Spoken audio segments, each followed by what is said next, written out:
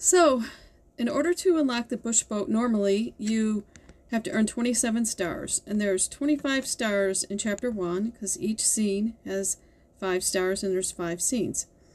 So basically, if you earn 2 stars in Chapter 2 and you go back to your island, Martha comes up and lets you know somebody gave you a bush. So we have to tap on it. And obviously it's Jack Hayes giving her a bush, so we can clear it. And then it scrolls us over to the bush boat. And you pretty much have to visit Jack and, well, look at his island. You don't have to give him a bush, though. So, but you click through this.